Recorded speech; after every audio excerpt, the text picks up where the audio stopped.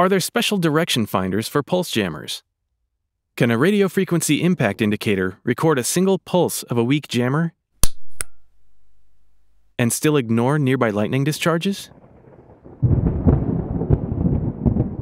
What % of modern meters allow hidden use of free electricity? Watch this video till the end, and you will know all about it. Spectrum analyzers, which electric supply companies successfully use to find frequency generators, are not known to be very effective at detecting pulse jammers. Some pulse jammers can be heard well into the midwave range. However, a radio receiver cannot hear everything. There is another special device. It has many functions and purposes, but its main purpose is to detect all kinds of pulse jammers. The maximum detection range depends on many factors. Usually, pulse jammers can be detected at a distance of 30 to 500 meters. This device has an internal directional antenna, which allows you to determine from which direction the radio waves of the pulse jammer are coming. The 4-digit display shows the magnitude of the signal and its period.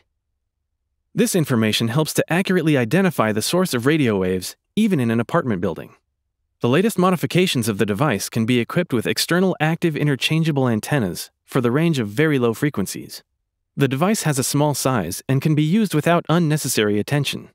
The battery charge is enough for 40 hours of uninterrupted operation of the device. A few words about other jammers that put the meter's processor into sleep mode with one powerful pulse. The meter continues to work after restarting. The impulse from them is very short. The intensity of the electromagnetic field is less than in a close lightning discharge. All kinds of direction finders are helpless against these jammers. Is it possible to create a simple electromagnetic field indicator that will work correctly? So, you see such an indicator in front of you. Attention, lightning discharge will be heard now.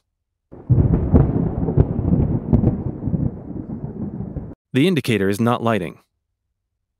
Now the jammer clicks. The indicator is lighting. We compare the oscillograms on the same scale. The induced voltage in the antenna from a pulse jammer is much lower than that from a lightning strike. There are no filters in the indicator. Interesting technical solutions have many times increased the correctness of the operation of the indicator in a wide range of frequencies. And about the protection of meters.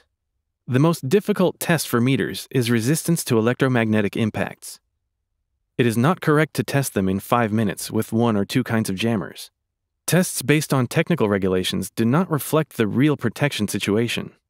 There are many types of jammers with different field characteristics. Meters must be tested in different modes according to the logic of their work.